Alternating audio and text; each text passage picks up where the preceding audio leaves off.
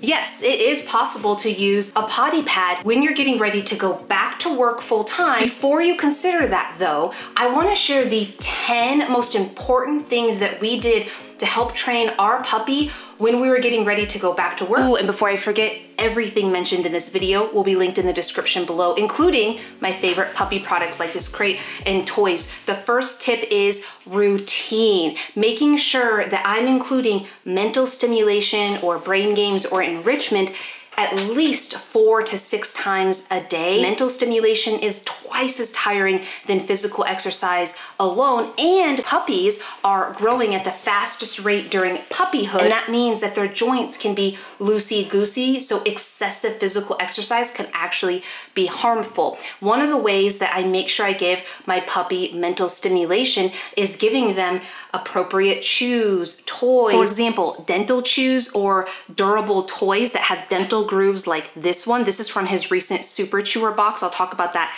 in a second. I've taken one of his favorite peanut butter spread treats. It is a pet-friendly peanut butter that has no xylitol, no sugar added, and no unhealthy oils, which is very hard to find nowadays. This is only peanuts, apples, it has spirulina, parsley, which is a natural fresh breath freshener, and some healthy coconut oil. You sit, and I spread it on here the night before. Yes, he's very excited. And then I freeze it, so then he works on it. Can you look great? Yes, good boy, there you go. And so now as he chews on it, it massages his gums. If you're not familiar, BarkBox and Super Chewer are monthly subscription toy boxes custom to your dog based on their chew needs, their size. And this month's theme is Vegas. And the one that Wally is using right now is their Grab It trick. So this is what it looks like. This is from the Super Chewer box, which means it's made for more super chewers, really durable toys. We made with natural rubber, really high quality. And what happens is when they're able to pull this piece off, you see there's an extra toy in there. So it's like a 2-in-1, this cute little martini toy. And then our second favorite, this is probably his favorite, is the Texas Tug-'em. This is a great tug toy.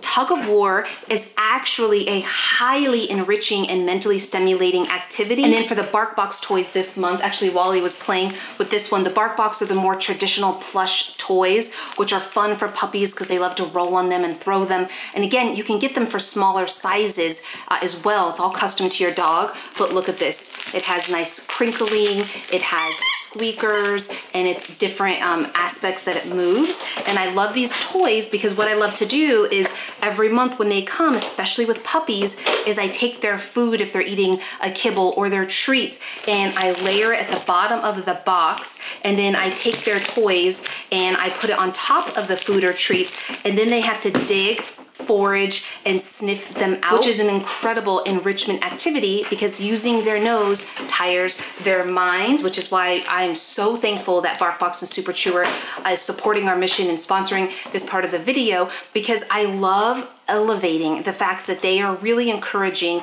enrichment play, mental stimulation play, healthy chewing to help with dental health, things like that is really awesome. Again, this is all linked below with a special link. Let's talk about how long we can leave our puppies alone. The best case scenario is when you first bring home a new dog or a new puppy is that you're able to stay home with them or somebody within your family at least the first 3 to 7 days consecutively. If you're able to do that, I understand that's not always possible, you're going to be setting your puppy up for more success when it comes to crate training, potty training, because structure and routine and consistency is the #1 tip with helping with crate training and potty training. That said, that's not always a reality for everyone. So the next best option, in my opinion and my experience, is to hire help if you can, or at least come home during lunch breaks, or try to scatter your schedule with your partner, your roommate, your spouse, whatever it may be, and making sure that you are not exceeding the amount of time that your puppy can safely and comfortably hold their bladder, which, as we all know, typically correlates with their age. So example, a puppy that's 2 months old, usually and generally speaking, can hold their bladder for about 2 hours or so safely and comfortably. Now, what do you do if you can't let your puppy out every 2 to 3 hours? Caveat, this is just what worked for me and my puppies or rescue puppies that I fostered. You got to do what's best for you and your family. So first and foremost, I always use a nanny cam. Whether you're leaving your puppy alone for 10 minutes or 3 hours, a nanny cam like this is the Pet Cube. There's several out there. This allows me to keep an eye on the puppy, so if something's happening, I can address it right away. One of my favorite crates is obviously the Digs crate. There is a special link for this below. I am a huge fan of this crate for the exact reason you see here. It has a garage style opening. So what you could do is you could leave this crate potentially in a puppy proofed shut room. So an example, what we would do is take a crate like this, leave the door open so the puppy could come in and out, but still get used to this being their den. And then we would put the crate in a room like a laundry room or a bathroom that was completely puppy proof. So then what that would do is the puppy could come out of the crate to potty, where you could use something like a potty pad. And I will talk more about potty pad training tips at the end of the video, so stay tuned for that.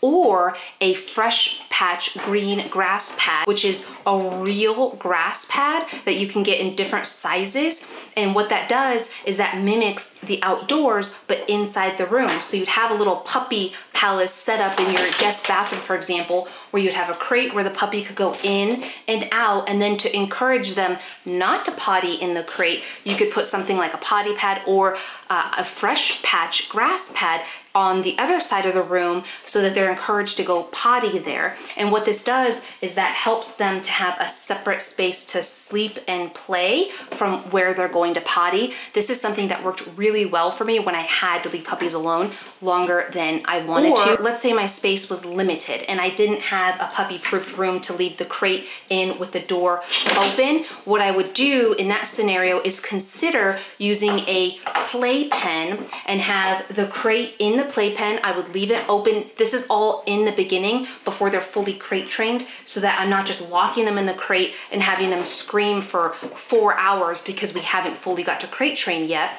And I leave the crate open like this, both doors, and have it set down in a playpen. And what this would do again is create a safe space for my puppy. I would still always use a nanny cam like the Pet Cube because I want to be able to check on the puppy and make sure they're safe. Or a third option is you can just leave your puppy in a crate and have it all shut and they just stay in the crate while you're gone. Just understand that it could delay crate training and potty training because you're kind of rushing the process if you're not able to stay home with them in the beginning. Because when it comes to crate training, the #1 tip I have found to be incredibly helpful and how we crate trained Wally when he was a puppy before he was like 9 weeks old was to make the crate Disneyland. And I'll tell you how I did that at the end of this video. Now I know you're gonna ask, what can I leave with my puppy unsupervised when I go to work to keep them entertained?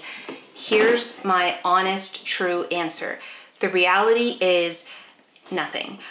Anytime you leave something alone, unsupervised with your dog or puppy, there is a potential risk, sometimes bigger than others, that they could tear a piece off and try to swallow it and have a choking hazard or destroy it or get wrapped up into it. So I'm really not a fan of leaving toys and chews in there, which is why during that structured routine we talked about earlier, I make sure that they get a lot of mental stimulation before work, hopefully at least during a lunch break, and then after work, because remember, puppies can sleep anywhere up to 15 to around 18 hours a day. So as long as the time that you are with them, you're working with them, you're working their mind, giving them a little bit of exercise as well, they're much more likely to just sleep while you're gone. If you're leaving and your puppy is all amped up in energy, I say this with love, but you're doing it wrong. And it doesn't mean you're a bad pet parent. It just means we need to prioritize, or at least consider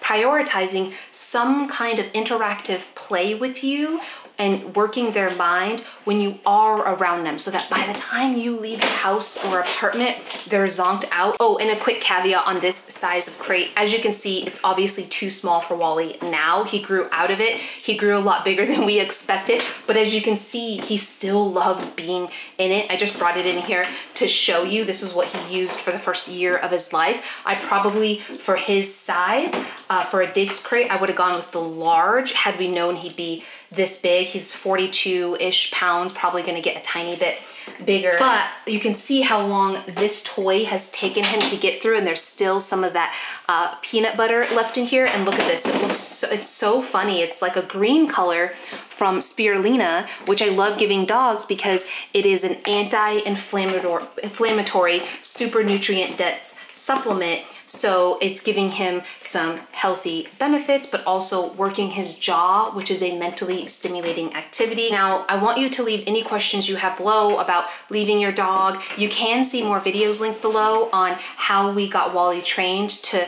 stay out of his crate safely, and now full time he can roam the house with no issues. Or if you want to see what the safe lengths of time are to leave your puppies alone, those are linked below. Don't forget to click the subscribe button, and if you want to know more about crate training and how we did it in like under a week, click the video right here. Or if you want to learn more about potty training your puppy fast, click the video right here. And thank you for being here. I hope you have a beautiful day. Goodbye.